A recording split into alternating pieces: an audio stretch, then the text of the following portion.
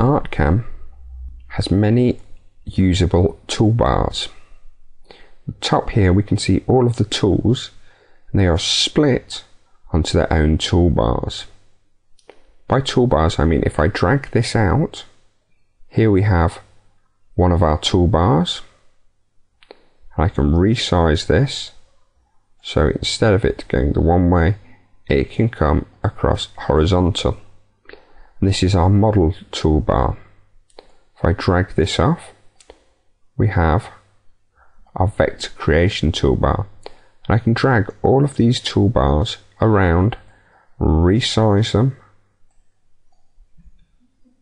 and I can also then move them to dock them on different parts of my screen if required. So if I wanted these docked on the bottom, I could drag them to the bottom of the screen to dock. If I wanted them docked on the right hand side, I could drag them onto the right hand side to dock. If I didn't want them visible, I could just delete them. So I could select all of the tools or the toolbars that I wasn't to require and just delete them, and just only stick with the toolbars which I'm likely to be using. Now they've disappeared, how do we get them back? Now we can come to this top toolbar and right click on the mouse bar, and everything above this mid breaker line is an actual toolbar. So if I select model, here we have my model toolbar, and I can drop this into place back exactly where it was. Again, right click, and everything above this breaker bar is a toolbar. So view manipulation,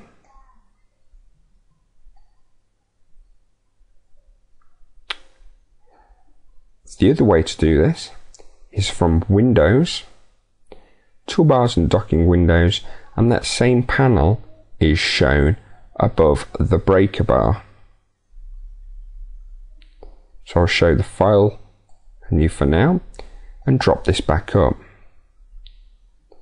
Alternatively, if you want to reset everything, Window, Reset Layout, and Artcam 2010, it will reset it to our existing layout format. So that's working with toolbars. How we can drag them around the screen, delete them, and only show the ones in which we require. Now that is just the basic mode. If we switch over to the advanced mode, this is exactly the same again. So we have no toolbars at the moment. If I right click here and turn on my design tools, the left hand side we have our design tools. Now if I said frequently I use my relief creation tools for this, I can right click and select relief creation. Now I'm going to drop these on the left hand side. So now I have some of my design tools, which are my painting tools, my vector creation tools, my sculpting tools, and now I have my frequently used relief creation tools.